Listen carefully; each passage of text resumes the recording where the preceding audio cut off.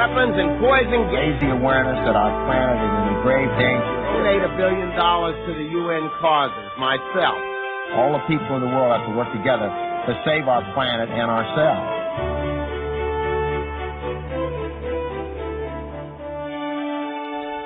Thank you for joining me for this conversation. I've really been looking forward to it. Thank you, Susan. On Monday night, April 14th, Ted Turner Documentaries has a premiering documentary, 4 nights, 2 hours a night, total of 8 hours, Avoiding Armageddon. What's it about? It's about weapons of mass destruction and some thoughts on what we can do to reduce the threat that they pose to humanity. Was there a moment in time, an epiphany at some point, and you said, got to do this? Even though CNN reported to me, like just about everyone else, when the Cold War ended in 1991, I, like most people, figured that we'd really make some progress to getting rid of weapons of mass destruction, since we had come so close to destroying humanity during the Cold War, that we would realize and see that nuclear, biological, and chemical weapons don't have any place in a modern, educated, civilized society. And like most of the news media, CNN departed from these stories and went on covering the other things that were happening, and we collectively, all of us, humanity, the United Nations, pretty well let the weapons of mass destruction issue go on to the back burners. And the years went by and no progress was made. They were kind of forgotten, like a rattlesnake coiled up under your dining room table that you just learn to live with. Try not to step on him. As long as and then when India and Pakistan came close to a nuclear war, they announced that they had both had nuclear weapons and did those tests. That served as a wake-up call, at least for me. And I looked back into the situation, and sure enough, there was virtually no progress had been made for close to 10 years. And in fact, the nuclear weapons of the United States and Russia were still on hair-trigger alert, with only a couple of minutes of response time available to the presidents of the two countries to avert nuclear war. There are no recall buttons on these ballistic missiles, and there's no way to blow them up once they're launched. They are going to hit their targets, and it would be the end of the world. So and with India and Pakistan came very close to nuclear war over in their continuing disagreements about Kashmir. So I thought something needed to be done, and this, of course, was over a year before 9/11. I mean, it just so happened that that the series was already commissioned. It takes a couple of years to do a series like this. All right. Again, Avoiding Armageddon airs nationwide on PBS stations, including here on GPTV. Monday through Thursday. Right, the 14th to the 17th. I want you to take a look at a clip with me, and this is a portion of the documentary, and it discusses terrorist activities on American soil. Take a look. You got it. One bridge, one port. Compound this across the nation, and we begin to sense the challenge we face. September 11th changed our perspective, our thinking, our national psyche. It made us feel vulnerable in ways we never had before. The whole notion of, for 200 years, our country had this great ocean on the left side and this great ocean on the right side, and we were isolated from so much of the world's negativism, whether it was World War II or whether it was World War I or whether it was whatever it was. Even as late as the Desert Storm experience, it was over there. This was now a new front, and the new front is our own homeland. 3,000 Americans were killed. The devastation for their families. I'm a New Yorker. It was personal. One of my best friends was on the airliner that hit the Pentagon. I lost friends from high school. For us, the fact that we couldn't stop this attack notwithstanding the thousands of lives we believe we've saved for many years against terrorist acts, is not only a point of reflection, it's a point of action for us. How did September 11th and those terrorist attacks affect the direction of avoiding Armageddon? Obviously, the program after 9/11, took a decided turn towards having a stronger element of terrorism in it, because terrorism now poses probably a greater threat to people than state organized use of these weapons. Even though a terrorist using a weapon could not kill everybody. The greatest danger, single danger, is the U.S. and Russian, the thousands of nuclear missiles that we have on hair trigger alert. If they get launched accidentally, or if relations between our countries deteriorate to a point of where we have a war that goes nuclear, that's the end of humanity. There's so much firepower in those arsenals, it's enough to destroy the whole world, basically set the world on fire. That would be... And it can happen at any moment, because they're still on hair trigger alert. Our governments, the Russians don't want to destroy us, and we don't want to destroy the Russians. We're getting along pretty well with them for the most part, but we can't figure out how to get these weapons off hair trigger alert, because I guess they figure it's too easy to cheat. I mean, so it's really a dilemma. That's the most, in my opinion, the single most important thing. And there's been work done on it, particularly Senator Nunn and Senator Lugar, who've worked with the program to try and reduce the number of warheads and make them safer in Russia and in the United States. You have an enormous amount of outreach. This is not just, it's certainly beyond entertainment. It's really beyond education. Well, it's not entertainment. I know. It's beyond all of that. It's information, and it appears to me, based on the outreach you have, I mean, this is a facilitator's guide. It's questions. It's once you've watched this, gather all your emergency personnel, your citizens, etc., and take a look at this. This is a facilitator's guide. To me, this is almost a call to action. Would you agree? Well, yes. Well, we hope that we live in a democracy here. And there's a lot of talk, and very appropriately so, about how important democracy is in the world. But in order for democracy to work properly, the citizens have to educate and inform themselves about important issues, so that they can ask and demand from our elected leaders the course of actions that we want to take. And a serious documentary series like this, you put it out there, because we do want America and the world. This program is going to run all over the world. I mean, what is happening after you're on PBS? We're going to try and get it run in as many countries as we can.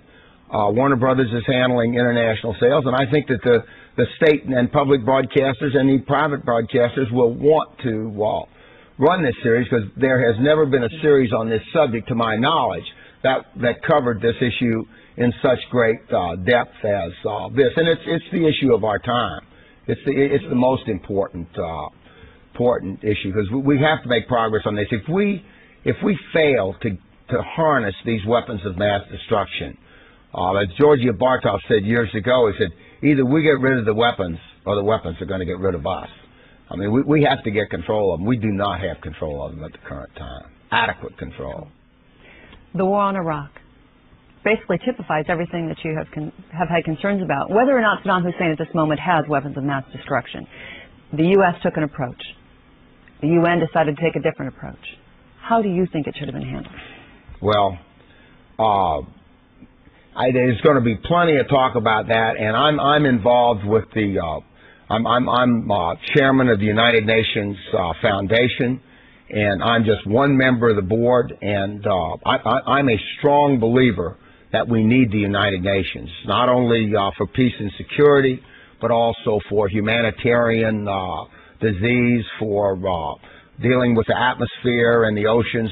We have to, just like we have to have federal governments, even though they're big and bureaucratic and there are problems with them, but you still have to have these institutions. Universities are that way. Public television is that way. Networks are that. The big networks are that way. It's just a fact of life, and we have to. I think I'm personally a great supporter of the United Nations, and this has been a very divisive issue on a global basis. It's been somewhat divisive here in the United States, and quite frankly, I mean, it is related. This is related to weapons of mass destruction and our fear of terrorism. I think if it hadn't been for 9/11, that this probably wouldn't have happened this way. I think America wants to do something, and I'd like to do something too to make it safer here. I just wonder if this is going to make it safer, reduce the chances of terrorism, or increase them.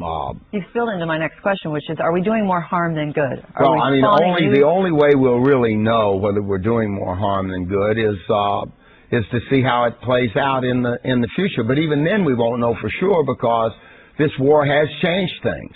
The question is, and it has damaged our international institutions, and it's made some people dislike us more than they did before. And it's been very controversial and divisive. But when it's over, hopefully we'll close ranks. Hopefully things will be better, and everyone will see that. And maybe the damage will be short-lived, and maybe the benefits long-term will be great. I'm generally try to be an optimist and look for the bright side of things. If you had 10 minutes with President Bush, what would you tell him? If he asked me for my opinions, I'd give them to him. I would do that.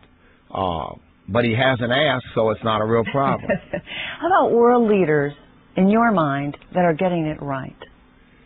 World leaders that are getting it right? Well, I thought Gorbachev and Mandela got it right. I think towards the end of his administration, I think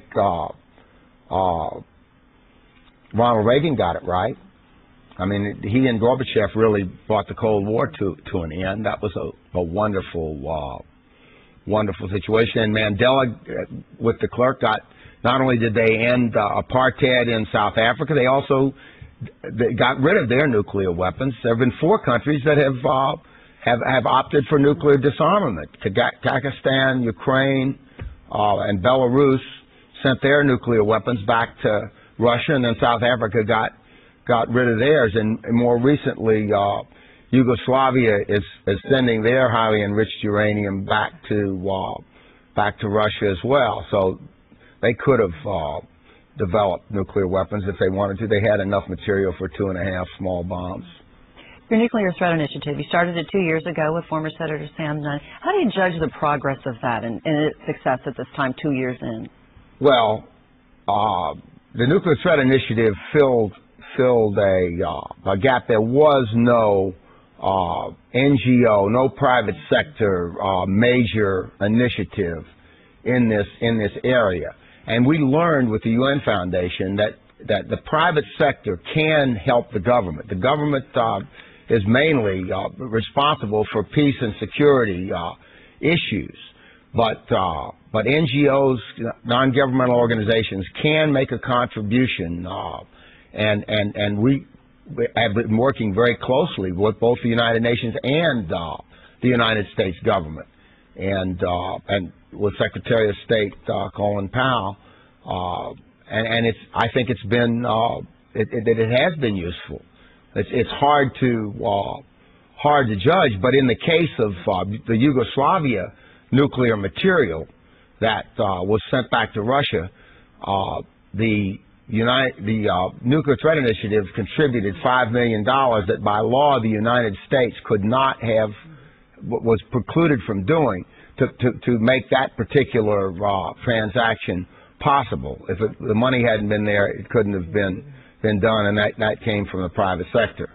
How much say do you have over the money that you have given to the UN Foundation? You promised $1 billion over 10 years. You've given half of that. You've decided to space out the payments on the downside. Make it last longer. It lasts a little bit longer. How much say do you have over how that money is spent? I'm one member of the board of directors, and the board has full control. So basically, I put up the original money. We now have we're now getting I think last year from other foundations and organizations put in almost as much as we did. I think there was like $47 million in other funds, from World Bank, lots of different people and organizations that liked what we're doing, and we found projects that we could jointly fund to increase the impact. But as far as how the money is allocated, once it's put into the foundation, the board of directors and the staff makes recommendations in conjunction with the UN, and then the board of directors approves or disapproves of those, and I'm just one vote there.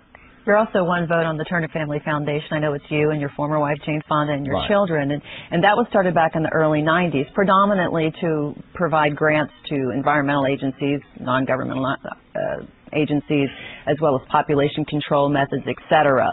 And that has been an environmental arm. Over the course of that time, do you think that you could pinpoint one grant and call it your best-placed grant?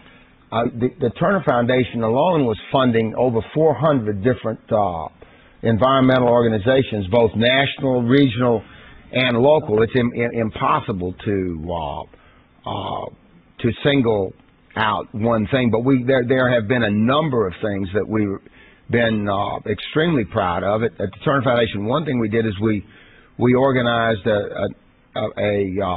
what we called a partnership project, which was to try and bring the environmental organizations who were operating pretty much independently together, so that and have one list of all the people that were contributing that we could communicate with, so they would be able to have some influence over their legislators and to get the environmental movement organized in a way so it could be more effective. And another thing that we're doing at the Turner Foundation, we're one of many people. We've started what we call an Energy Futures Coalition that includes the coal companies, the automobile companies. It includes the environmental organizations and the industries that are affected, working together to come up with an alternate energy program for the United States so we can move away from our dependence on fossil fuel, both because we need to do it from an environmental standpoint, and we need to do it from a peace and security standpoint, because we're getting more and more dependent on Middle Eastern oil, and that's the most unstable part of the world. If there's a war over there, God forbid, and supplies are disrupted, we need to get to wind and hydrogen power as quickly as we can. And most of the major industries, the coal industry, the power industry, and the automobile industry all realize that now. But historically, they have been fighting tooth and nail with the environmental organizations to protect the status quo. Now they're willing to talk about hybrid vehicles, and because they realize we can't keep going the way that we are. As a man who has made and lost and made all kinds of money, do you find it harder to make money or harder to give it away in a way that makes a difference? Well, I would say it's hard to make great sums of money. It was much easier in the 90s because the economy just went up, and you had, stocks just doubled and tripled it. A lot of people got extremely wealthy during the 90s on paper, but a lot of it was they called it a bubble.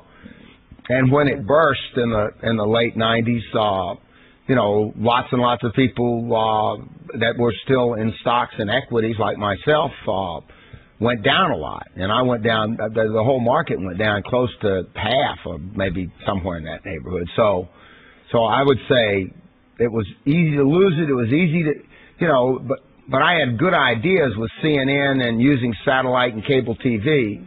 It takes different skills to make it than it does to give it away. And both of them were challenging for me, but I enjoyed doing both. And one thing's for sure, I got asked when I was speaking at a university a couple of years ago. Said, "What gave you more pleasure, making the money or giving it away?" I said, "Well, you have to make it before you have the option of giving it away." So it's a complex. It's not an easy question to answer. Well, you're a risk taker by nature. I mean, you tend to go out on a limb. You're willing to take the risk. Well, in life, everyone's a risk taker. If you cross the street, you get in an automobile or an airplane, you're a risk taker. I mean, but you'll spend money on something simply because you believe it is important. Yeah. It may not make the bottom line. I had to have the money first to do it. When I didn't have any money, which was not too long ago, when I had very little, I didn't have that option. But I did learn that having vast sums of money or wealth really doesn't mean much. It's how you use it that the vast sums of money don't do you much good or anybody much good if it's just sitting there in the bank. Mm-hmm. You have to deploy it, and it does take you tend to, like your home or like any asset that you have, you tend to love it. And that makes it hard to give it up. So you have to learn how to say, I can do better and I'll feel better by giving this up than I do if I just keep it. Goodwill Games is one example of a risk that you took, and you thought that the East and West should come together. 17 years you started it, and it was canceled a couple of years ago. Did it do what you wanted it to do? Yes, it did. In my opinion, once again, it's impossible to tell, but in 1986, when we had the first Goodwill Games, there had been two Olympics where the United States under Jimmy Carter boycotted the Moscow Olympics, and then the Russians and Eastern Bloc boycotted the Olympics in Los Angeles. So we had stopped competing internationally in a major way with the then Soviet Union, and the Goodwill Games got us back, broke that cycle of boycotts, and the breakdown that occurred in relations. If you hold your Olympic team out of the Olympics, I mean, there's not much more you can do with that from there except go to war.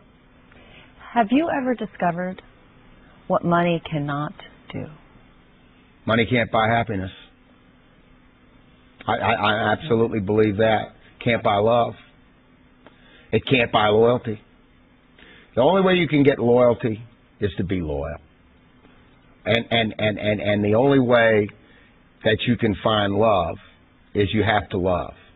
You're not going to get much real love without being willing to give of yourself. And money hasn't got anything to do with that. In fact, in many ways, I think it makes it more difficult. For instance, a wealthy person doesn't really know for sure whether his friends or her friends are real, whether they like you for your money or for yourself. If you don't have anything but yourself and you have friends, then they must like you for who you are rather than what you have. After all that you have accomplished, do you need a next act? When I started out and was doing these things, I did them mainly because, I did them for a number of reasons. I wanted to be a success. I went to school, and my parents and society, in America, you're told you should work hard, get to the top, make a good living, be a good citizen, vote. I did all those things. I still go out and pick up trash on the side of the road and put it in the garbage can. I try and make a positive contribution, but I didn't really have a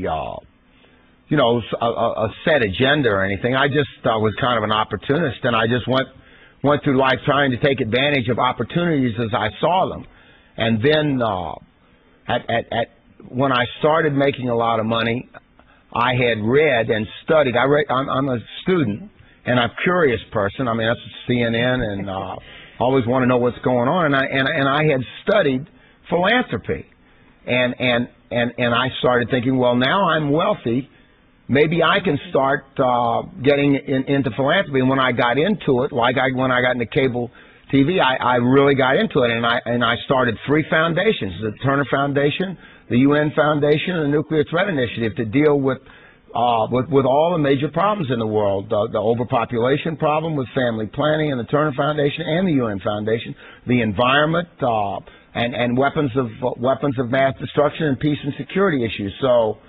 And I expanded very, very rapidly before my AOL Time Warner stock collapsed. Now I've had to cut back dramatically, but at least I did it while I had it, and I'm still plugging along the best that I can. And while I don't have nearly as much money to contribute as I had before, I have some moral authority that I didn't have before. And I will continue to make whatever kind of contribution I can. I would like to see humanity make it. I'm concerned that humanity will not make it past the next 50 years. I think that if we can make it for the next 50 years, if we can somehow control the weapons of mass destruction, and not destroy ourselves, commit global suicide, that we will, because now we have the internet, we have satellite communications. Over half the people in the world can read and write. I mean, we're much better educated than we were in 1900. Only 10 or 20% of the people in the world could read and that were literate. And then we had World War I, World War II. We have to learn from the mistakes of the past, and we need to learn quickly because the environment, for instance, the ozone layer and the CO2 buildup in the atmosphere can poses a real serious threat to us over the next 50 or 100 years. We've got to start acting globally like civilized, educated, decent, kind-hearted human beings. And we have to trust each other. We have no choice but to trust each other. We can't live in a world where nobody trusts anybody because then we'll never make progress with these weapons. If you were to die today, was your life a success, and did you have the impact you hoped you would have? Well, I couldn't. I think that I've done pretty much the best I could in my life, and I've had a wonderful life, and it's been very, very interesting because it wasn't only in business. I mean, I had a lot of success in sports. I won the America's Cup. I won over 400 trophies, 4 world championships, racing sailboats, and then I won the World Series in 1995 with the Braves. I was part of that. So I've had 5 wonderful children and 8 beautiful grandchildren.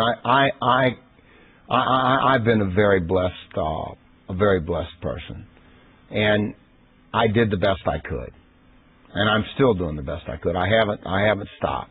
Martin Luther King said, "You can't." I get discouraged at times. I tend to get discouraged. Quite frankly, this war has been a setback for everybody. I wished it could have been resolved, peacefully through negotiation. We don't need more wars in this world. We need less wars. We need to bring wars to a successful conclusion. We need to humanity. When I say we, it's all of us, because it affects us. It affects us all. So I could, but we've got to keep on going. We've got to keep going. This war will be over. Will be over soon. Hopefully, we can repair the damage and go on and still, make the progress that we need to survive. Ted Turner, thank you so much for this conversation. Pleasure being here.